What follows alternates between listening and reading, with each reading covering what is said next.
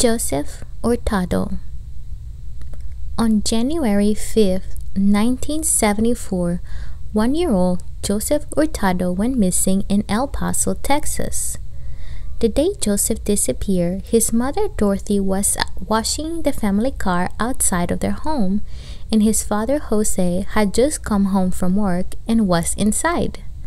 Since Joseph would always go to one parent, whether it was his mother or father, when he disappeared, both parents thought he was with the other. He was last seen walking to his grandmother's house in the 800 block of Elmwood Court.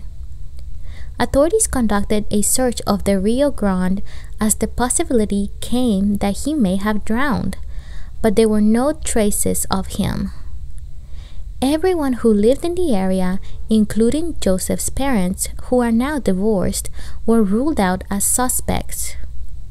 One of the neighbors reported seeing a blue Ford on the street around the time that Joseph was walking, and then the vehicle disappeared at the same time he did. It's unclear if the vehicle was involved in Joseph's abduction. Authorities have now a suspect in his presumed kidnapping and his presumed murder, but the person's name has not been made public yet. Authorities brought their case to the grand jury, but the jury did not issue any indictments. The day Joseph disappeared, he was wearing a red jumper, blue socks, and brown high-top orthopedic shoes. If you have any information about this case, please call 911 or the number on your screen.